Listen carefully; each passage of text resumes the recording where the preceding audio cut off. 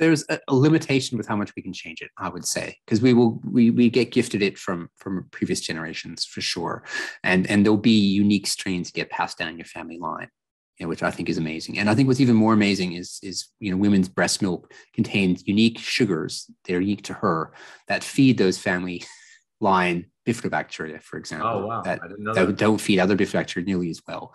It's a pretty amazing process when we go into the finer details, and you just get to really appreciate the uniqueness and nuances when you delve into it more. And it also makes you worry about alterations of that ecosystem to a far greater degree too, because it's not easily fixable. And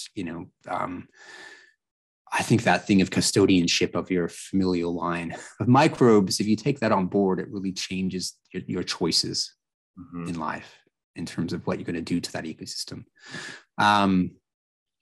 But yeah, so we inherited this ecosystem, and then we can change populations within that through dietary factors, lifestyle factors, and medications. And medications like antibiotics, we know, can cause extinction events to that. So, and many people would argue that with every course of antibiotics, our ecosystem gets less and less diverse. So we can only pass on what we've got. I would be able to pass on less than what my mom passed to me, for example, sadly, because I was dosed tons of antibiotics when I was a kid. I grew up in the 70s where every single sniffle or cough or sneeze, they're like, take antibiotics, take antibiotics, take antibiotics. It was really only when I was in my 18 when I kind of moved out of home and discovered the world and discovered health. That was like, oh my, I've had almost no antibiotics since then, but it's like, yeah. So I can still taste the amoxicillin if I just conjure the memory of every time I had a cold, I was given amoxicillin. the viscosity of it, the flavor of it, the pink look of it. Yeah. Yeah, I know. I've got that very clear in my memory too, sadly. There's this cool study published in Gut a couple of years ago where they were looking at one person's ecosystem, essentially taking almost like daily stool samples. And the ecosystem was immensely stable without any change of diet or lifestyle. Gave them a single shot of, in the bloodstream, intravenous antibiotics. 9 species went extinct. Wow. Even through the blood, through an injection. That's crazy. Yeah. From a single dose of that antibiotic. And to me, that was just like mind blowing that we can lose 9 species from a single antibiotic exposure. Yeah. And it caused massive disruptions in this ecosystem. In fact, there was a species that went from like 0.02% up to 96% the day afterwards, that they hadn't even named before. And then they named it after themselves, as researchers often do. Like Bork-Falkii, ceftriaxone, or something like that, a very funky name.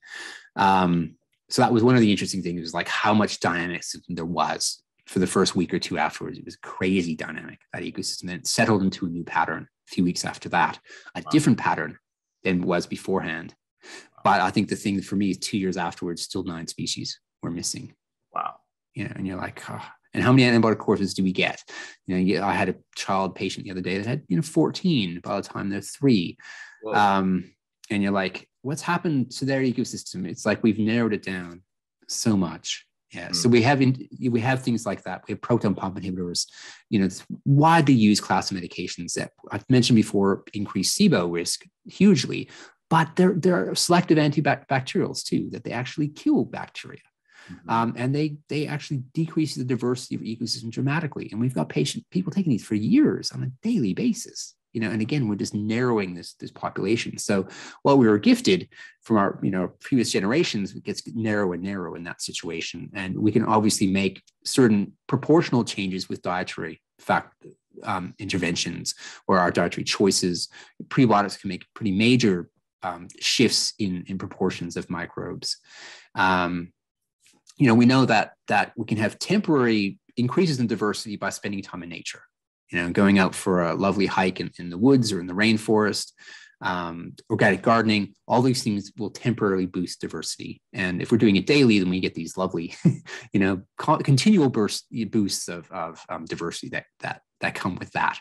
But they're generally just temporary visitors again. And I mean, it's not to say we don't pick up microbes, because I think we've always picked up microbes from a fecal oral route. If you go back before we had such clean water supplies, is, we were always picking up microbes from people upstream from us. We were bathing in polio. Yeah, or bathing in other people's gut bacteria. And if they didn't have gut diseases, it's like, that's a good way of passing on microbes. When I was visiting Sri Lanka, they have these amazing system of canals that were set up, 1,300 years ago, that go for like hundreds of kilometers. But people are out there, their feces and their laundry and stuff goes into that canal. And it's the way it's been for 1,000 years. And people downstream are bathing in that same water. And as yes, if they've got Giardia or Salmonella or something, that's obviously going to be a bit problematic, and it is an occasion, obviously, but it's also a way of passing on microbes. So there are ways of getting some species back in that we've lost, but it really comes to feces exposure, whether that's accidental